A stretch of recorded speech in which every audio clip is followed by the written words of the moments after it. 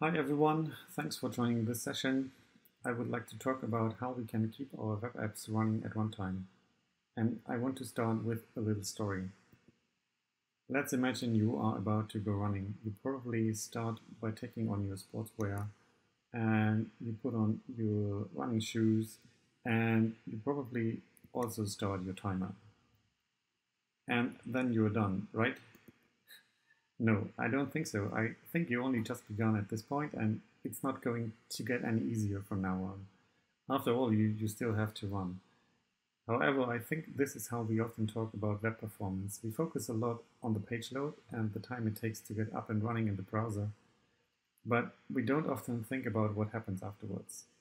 But thinking about runtime performance gets more and more important if your website is more like a web app and tends to be used for a long time. And that is the case for many apps these days, and even though it might not be obvious at first. Hi again, my name is Christoph Guttandin. I'm a freelancer and I have a company called Media Codings, and I'm usually building apps like music players or video conferencing systems. And those apps do indeed tend to run for a very long time, and therefore I'm very keen to improve the runtime performance and stability as much as I can. As always, everything I present today is based on my own experience, and yours may, of course, vary. So please feel free to reach out in case you have different opinions or additional ideas. I'm very much interested in hearing your thoughts. You can, of course, chat after this talk, but if you watch it sometime after the conference, you can find me at the usual places on the internet as Chris Guttandin. Okay, before we talk about tracking runtime performance issues, I think it's worth to stop for a moment to think about the fastest page out there. What is the upper limit in terms of runtime performance? As you may have already guessed, it is about blank. It renders 0 frames per second, and because it never changes, and it doesn't execute any JavaScript, and it doesn't allocate any memory. It will also never throw a runtime error. But sadly, anything we do to make our websites more informative, more engaging, and more pleasant to use will bring us further away from the performance of about blank. And it is up to us to define how far away is okay. But it's good to keep in mind that no matter what we will do, our app will never match the performance of about blank. But it's definitely worth trying to get as close as possible, and I hope this talk will give you some hints on how to do that. One thing which you might already do, and I would strongly recommend doing even for sites which do only run for a very short time, is to track runtime errors. It's close to impossible to catch any bug in your code with tests, and there will be things happening at runtime that you never thought of. And for those cases, tracking runtime errors is very useful. There are a lot of services out there which can help you with this, but it almost always boils down to the code shown here. To track unhandled errors, you add an event listener to the window object, and this means whenever your code throws an error which doesn't get cached, the browser will let you know. But one thing to watch out for is that in case you are using a framework or a library, it might be good to check if there is an internal mechanism to track unhandled errors, which would prevent those errors from being fired globally. And Angular and RxJS do, for example, have such a mechanism which you would need to tap into as well to track all the errors. Another thing which often gets forgotten, especially when doing error tracking manually, is to track rejections. And these are errors thrown by promises, and they work a little different. Technically, it's possible to add a catch handler to a rejected promise anytime after it actually got rejected. So therefore, the browser never knows if an unhandled rejection may or may not get handled in the future. And as a result of that, the browser fires two types of events. One when it detects a possibly unhandled rejection, and another one in case it gets handled after the fact. This means you would normally implement something which waits for some time before reporting the rejections to make sure you don't report any false positives. And here in this example, we set up a timeout of 100 milliseconds for each possibly unhandled rejection. And we store the timeouts in a map, and the map is keyed by the promise which got rejected. And in case the rejection handled event fires with the same promise before the timeout expired, we cancel the timeout and never report the rejection as such. And since the implementation of this can get a little hairy, as we just saw, I added a more sophisticated version of it to a library that I maintain. It's called Subscribable Things, and it provides wrappers around asynchronous browser APIs to make them usable with reactive programming. And as you can see here, it provides a function called unhandled rejection, which can be subscribed to. It takes an argument to configure the duration of the cooling off period, and in this case, it's 100 milliseconds, as in the example we just saw before. And in my opinion, this is much better than re-implementing the code from before over and over again. But yeah, there's one thing that you definitely want to avoid when tracking errors, which is having runtime errors in your code, which is meant to track runtime errors. If you track all the runtime errors and all the rejections, you will definitely, which I will definitely recommend doing, you will sooner or later realize that you can't fix them all. Many errors are caused by weird interactions with browser extensions that you never heard of before, or only happen very, very randomly. And ignoring them can be useful to reduce the noise in your stream of errors. And most of the popular error tracking tools allow you to snooze or to ignore some errors to a certain extent. And it's definitely way better to manually choose which errors you ignore instead of ignoring them all by not tracking them in the first place. I just wanted to mention that leaving them of the errors unfixed shouldn't make you feel bad. Not everything which was wrong in the browser at runtime does end up throwing an error. There are other things which also harm your user's experience in case they happen. And the reporting observer is made for those things and to collect notifications that would otherwise get logged in the console. And this is because if a browser logs messages on your user's device, you would normally never see them. And typically these messages tell you about the usage of deprecated APIs, browser interventions, or violations of your content security policy. And unfortunately, the reporting observer is only available in Chrome, but there is at least an older way to track CSP violations by listening for the security policy violation event, which works across all major browsers. I also added a wrapper for this to subscribable things in case you want to use it reactively. Another observer that we can use is the performance observer. It provides a lot of useful metrics around the page load, but it currently gets extended to also provide runtime data. And in Firefox and Chrome, we can use it to get viable information on events. And this will help us to identify those events that take more than the acceptable amount of time to process. And as shown in the example here, it can also be used to get information about any long task. And a long task is a task which takes longer than approximately 50 milliseconds.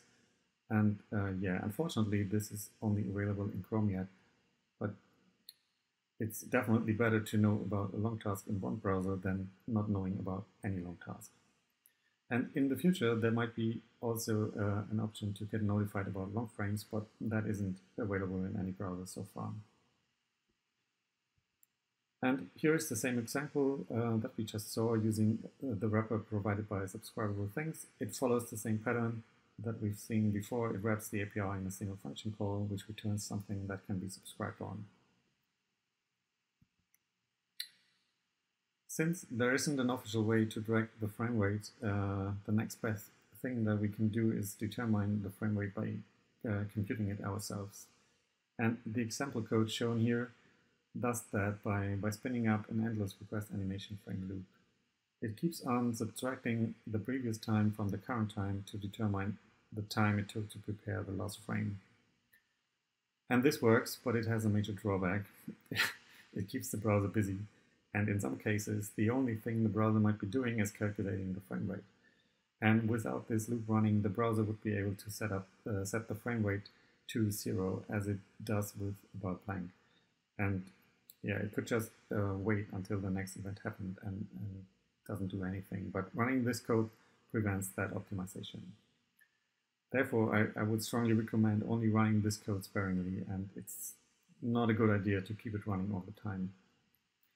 You could, for example, only run it while showing an animation and use it to track the frame rate or to track if the frame rate drops or not. And once that critical animation is over, you stop the loop again. Another approach would be to tie it to the rendering mechanism of your front-end framework.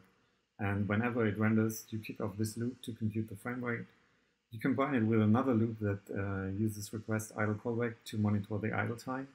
And you keep both loops running until the frame rate stabilizes and the idle time exceeds a certain threshold.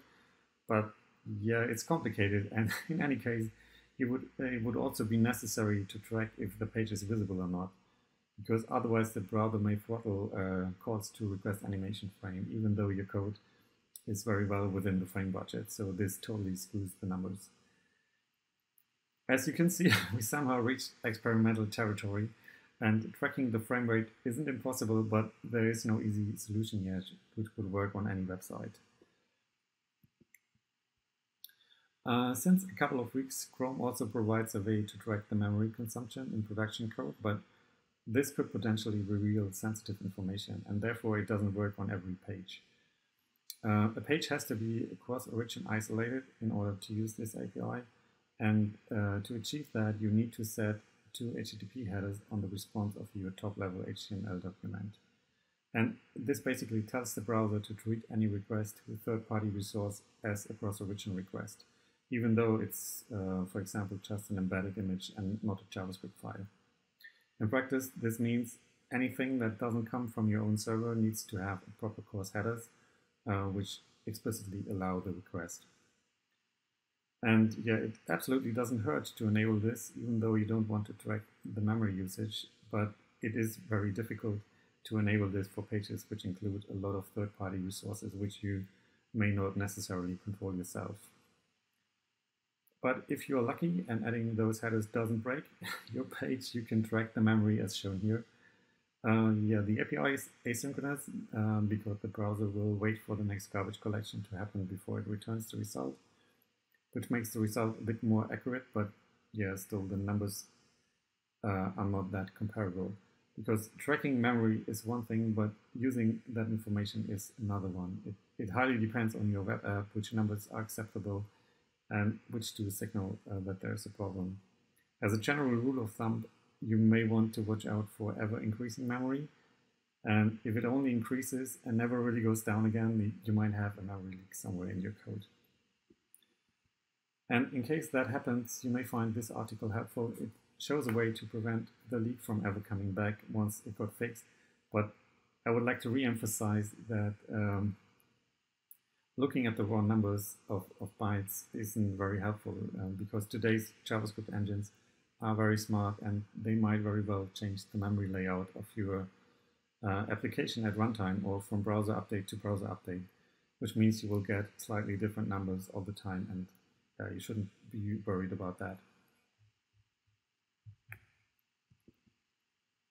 Last but not least, there's a new proposal going around right now, which is called the JS Self-Profiling API, and it would allow us to record traces like we normally do in the DevTools directly in our user's browser. But this proposal is not implemented in any browser so far, and yeah, still in early stages. So far, we only talked about ways to track runtime performance issues and to see where we can help the browser to render our pages more efficiently or as fast as possible by not running into errors and doing less work. But sometimes you explicitly want the opposite to happen because the browser sometimes is a bit too aggressive and throttles or stops your page when you don't want it. And one way to prevent this is a new API which is now available in Chrome, which allows us to lock the screen. And this could be very helpful, especially on smartphones or laptops, which tend to lock the screen or to dim the screen very, very early. And if you have an application which needs to keep the screen awake a little longer, you can use this API to make that happen. And again, there's also a way to do the same thing, which is with subscribable things. In case you need to do regular recurring work at a fixed interval and you need to keep doing that even though your page is not visible, you also often run into problems because all modern browsers throttle the precision of events for pages that are not visible anymore. And a common approach to avoid that is to run a timer on a worker which periodically wakes up the main thread by sending messages. And over time, I needed that functionality often enough to extract it into a library. So over time, I came up with two libraries which can be used as a drop-in replacement for set timeout and set interval. And internally, they use either a web worker or an audio context to schedule the events. And these two usually don't get throttled by when your tab is in the background.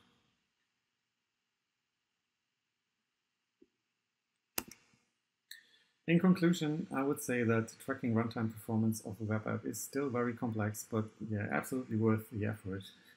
But this talk wasn't meant to say that page load optimizations aren't important as well. They definitely are, but especially if you're building an app which is meant to run for a very long time, optimizing and tracking runtime performance is important as well. Sadly, there isn't a one-size-fits-all style metric or API, at least so far, that we could use to tell if a website has good runtime performance or not. It highly depends on your app and what it does and how people use it.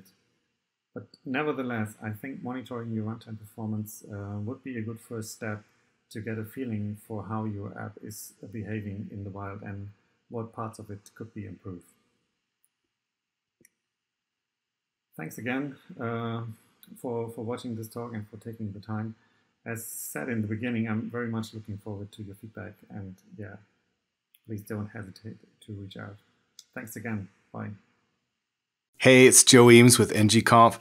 If you like that video, be sure to click subscribe either here or here, somewhere over here. And if you're looking for something more, here's another video for you to watch here or there or somewhere.